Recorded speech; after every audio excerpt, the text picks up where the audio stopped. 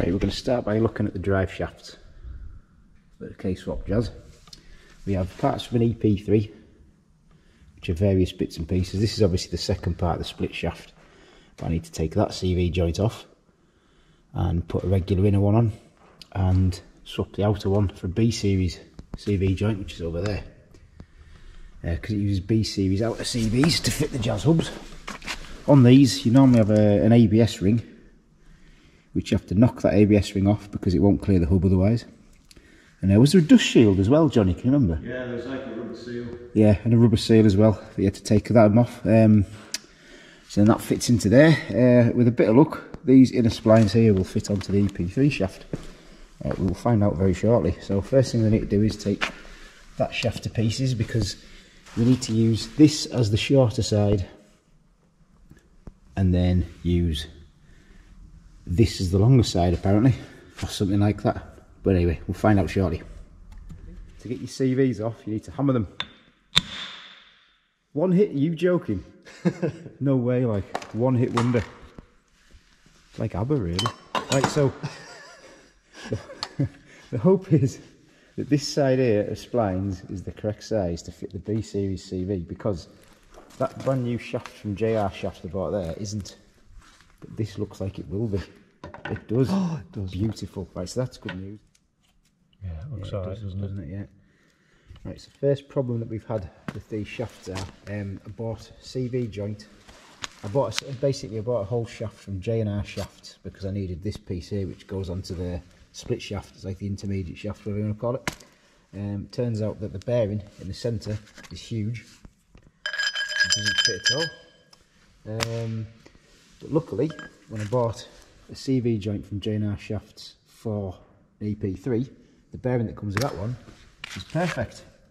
So we can still build one shaft, but we can't build two, because the drive shaft that they sent as the piece, the brand new piece, the outside splines are different to a standard EP3 one, because they don't fit, and those are the B series CVs. But if you pick an EP3 shaft up, that fits beautifully in there, no problem. So either they've remade this thicker using their own CV joints because they've got their own splines there, which if you're just replacing the shaft, that ain't going to matter at all, is it? Because it's a straight swap. Because you can see there the bearing, look at that there compared to that. A lot bigger. Yeah, that's from much bigger shaft.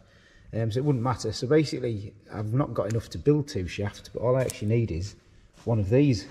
A J&R CV joint, which is this one here. They're 20 odd pound brand new. So what I'm going to do is I'm going to buy another one of those, and that means I've got enough to build two shafts, although it'll be a week before I get to here, but still, it's not bad that really, because the two EP3 shafts, you have a very slightly different lengths. So that's the one there that we're going to be using. And what you need to do is you need to swap, see the difference there, it's ever so slight. You need to swap the longer shaft from the passenger side and use that on the split shaft, and then use the slightly shorter shaft, which would have been on your split shaft, as the passenger side. That makes no sense, but you'll see. Cool.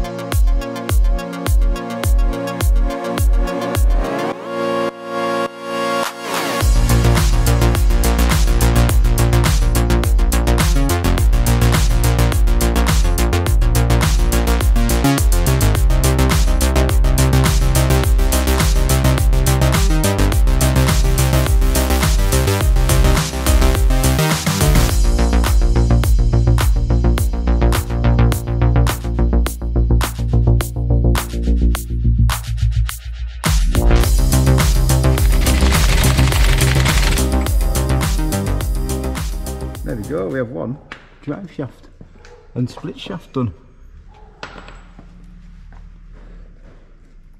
So that's the EP3 split shaft, the EP3 short shaft, the near side shaft attached to the offside shaft. That's right, I always get them confused.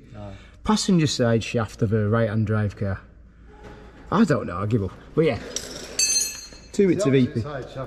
Yeah, so we swapped them round basically with the B series out of CV, and that's all touched up, no problem.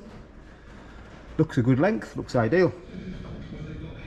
So final drive shaft done after another CV joint turned up because I needed the inside spline part. So that's now the split shaft side of the EP3 going onto the passenger side of the Jazz. So full EP3 shafts and CVs, just B series inners, and that's your conversion shaft done for your Jazz. So I'll go and file that in the car now, and then that's that part done.